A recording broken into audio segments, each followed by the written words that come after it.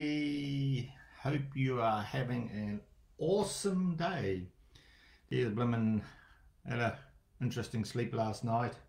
Our cat, the young cat coming in, must have come in about 3 or 4 times at different times in the night, and he comes up, and Terry Ann, he'll sit there and he'll paw at her hair because he likes her curly hair, so he likes pawing it and wakes her up. And then if he doesn't get the result that he wants there, he comes over to me and he just licks my head. He just licks it. And you know, I can pull up a little bit, but when he keeps licking the same spot, those tongues of cats are hard. Anyway, he did it a bit too much and he got put the old hand on top of him and just held him down. And that stopped that.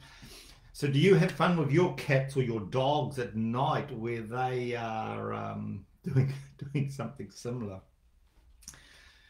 Just a bit of fun for the night to see us make sure that we are still alive and enjoying life. So today what I wanted to talk to you guys about and just touch on is the energy of anxiety and where people are getting caught with it. And the other thing is about taking personal responsibility and taking charge of your life and not getting caught up in the energy of anxiety. Now, why I bring this up is because I had a new client start doing some work with us yesterday, and the poor thing, they were riddled with fear through the anxiety on they had become a prisoner in their home due to the COVID thing, and they were in total fear base. And I went, wow, you poor things, you guys aren't even living. You're trying to be happy and have an existence, but you're so scared, to the extent where they get their food delivered and it's like they wear gloves and put on these shirts, and then they sterilize the box that it came in, and they sterilize all the packaging that the food's in, and then they go and have a shower and sterilize themselves again. I go, guys, you're going a little bit over the top. Let's chill out. So when we look at the anxiety, we have to look at, well, hold on. Where's it come from? What is anxiety? And we know that anxiety is projecting a certain outcome out into the future. And then you go into the worry of that outcome coming true. And the question that we must ask ourselves is, well, hold on. Why am I projecting that outcome into the future? What is it that I'm worried about? What is it that's causing this concern in me? And where am I looking at this outcome from? Am I actually present, or am I just caught up in the energy of fear? Or am I in the energy of blame and shame and justification, and in that pain on not knowing how to get out? And I'm fearful that I'm going to be caught in this circle or this dialogue, and I'm in doom and gloom.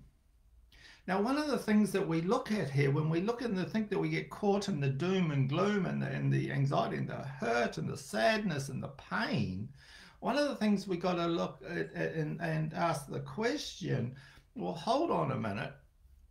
I'm living inside this body. And so nothing generally happens to me unless I allow it to. So if I take personal responsibility for this, and I begin to ask myself the question, well, hold on, if I'm in charge of my car, or I'm in charge of my bus that I'm driving here, well, don't I have a choice on what I choose to focus on? Don't I have a choice on where to go? And then I can hear people screaming at me saying, no, Doug, but it's like this. I only think of this. And one of the questions I asked this client yesterday, I says, so what are you scared of? And they said to me, death. And I went, wow, death. Cool. That's a good one. So what are you scared of? Why are you scared of death? I'm scared of dying and missing out on life. And I asked the question, and I said to them, well, are you living now? Are you enjoying your life now? Or are you worried about that you're going to die? And they stopped for a moment. And that's all you need to get them to do, is to stop for a moment and think about it. And allow the energy to unravel so that you can allow it to begin to change. And one of the questions that you've got to ask yourself, if you've got anxiety coming up, what are you focusing on? And if you're scared of some fear in the future, yeah, that's okay. Don't relax. I'm not going to try and stop you from having it. But I want you to actually ask yourself a question. Why? Why are you actually scared of that? It hasn't happened yet. Why are you actually scared? And I'm going to show you a little process that I do to help people with this. I'm going to do you the gentle way because I've got 2 versions of it, and I don't want people going out and doing the full-on version because it's you may not hear what I say, and if you did that version, you'd only ever do it once.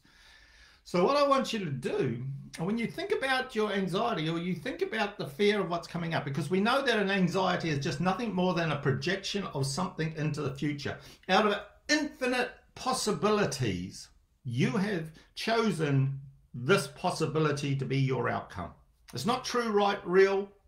It's just a possibility that you are focusing on. And if you focus on that possibility, we know with energy and that, and we know where our mind goes, we tend to flow.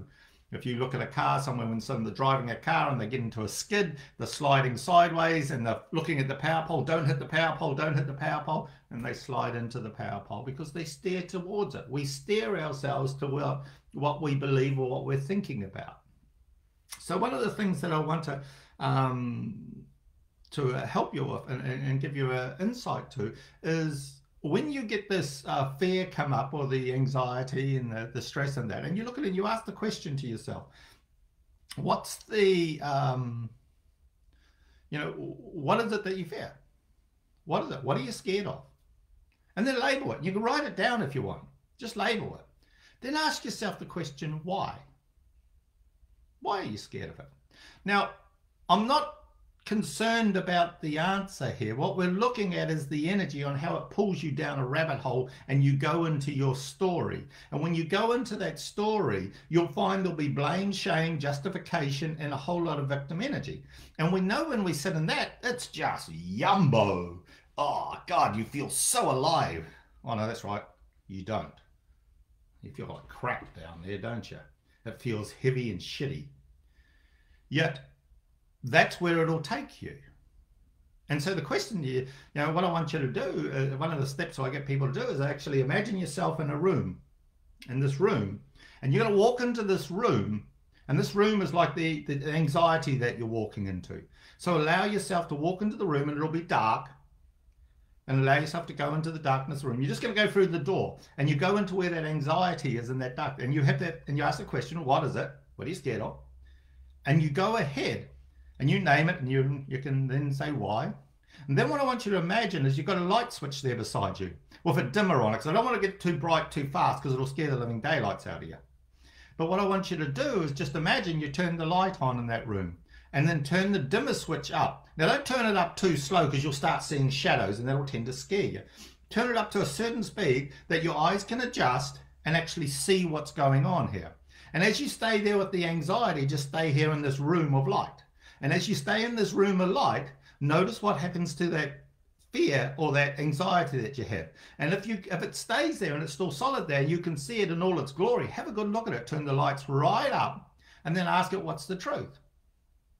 When you allow yourself to ask it, what's the truth, and you shine the light on it, you will begin to notice that it begins to start to crumble. Or there could be this, there will happen one thing, it will either dissolve into the light and let go, or you will find there'll be a solid, rigid piece of energy there.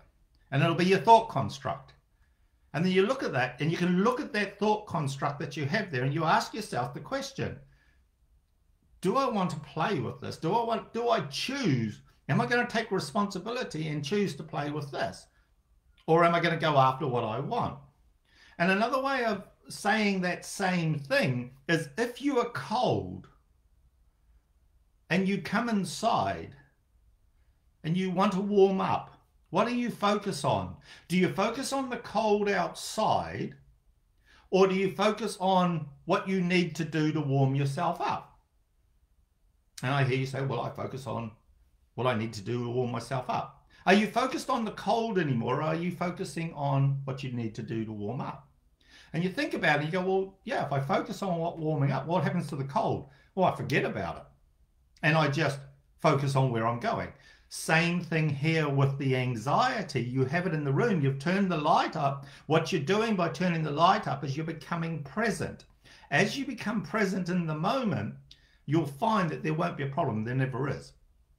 But when you go and you can see this fear that you have, but you see it there. Now you can either stand in the room with the light on looking at this problem, at this piece of whatever it is, thought construct of doom and gloom, or you can go and sit on the couch, go get dinner, whatever else is in the room. You've got all these options. But when it's lit up and you can see it in all its glory, you then have a choice. Do I want to focus on the crap, or do I want to focus on what I want? You've got a choice. And it's interesting because as I'm talking to you here and I'm watching the energy of what's going on, a lot of you are turning the dimmer switch back down because you don't want to see what it is. And it's really interesting because this is a behavior, and this is about the personal responsibility on, hey, you've got a choice. You can either leave the dimmer switch up so you can see it clearly and let it sit in the light, or you can turn it back down and allow all the BS stories and illusions and non-truths come in and try and make up the mess. It's really interesting as I'm watching the energy telling you about doing this, about letting it go, because what's happening out of that old anxiety is all this cloud of smoke and darkness is coming into the light, but it keeps getting burnt off. The more you do that, the more you set yourself free. But it's a choice. It's a choice. And it seems simple, but all we're doing is playing with your imagination. And if you think about your anxiety, it's just in your imagination. It's just a thought construct. But the more that we do it, the more powerful it becomes. So, hey, have a go on those steps on allowing yourself to clear that out so you can sit in the anxiety and notice what happens. You'll find that you become present. You'll find that you'll just start feeling better because you're in the light. And yeah, that old irritation or that old fear, that anxiety will slowly but surely begin to melt away. When we do this, we find ourselves in a place of peace, and we actually start attracting what we want to do. So again, it's just a matter of, don't be scared, name it. Name what the fear is. Name it. Then ask yourself why. We're not worrying about the story so much. All we're doing is we are looking at the energy of it, and then turn the dimmer switch up on in the room so that you just come into the light. And what you're doing like that is you're asking yourself, what's the truth? That's basically what's happening. And you're coming present into the moment. When you come present into the moment, the story will fall away, and you'll just see that there's just the light there. You'll just find things will get lighter. You'll feel better about yourself, and you'll go, huh. And you'll wander on, and then you'll walk off and you'll forget that what you've done, and then it'll, you may have that feeling come up. Just keep doing this practice, and you'll find what happens is the energy in that fear will lose power over you. And that's called personal responsibility. That's called strength. That's called courage. It takes courage to walk into these things. It takes courage to turn the light up to see what's actually going on. Because when you turn the light up, you stop telling yourself the story that you're going to be a victim to the blame, shame, or scarcity. And you actually hold yourself in that space. And when you do, the sweetness of the beautiful energy just comes in. And when you sit in that purity, you set yourself free. Okay? So try it. Let us know how you go, and have an awesome day. Blessings.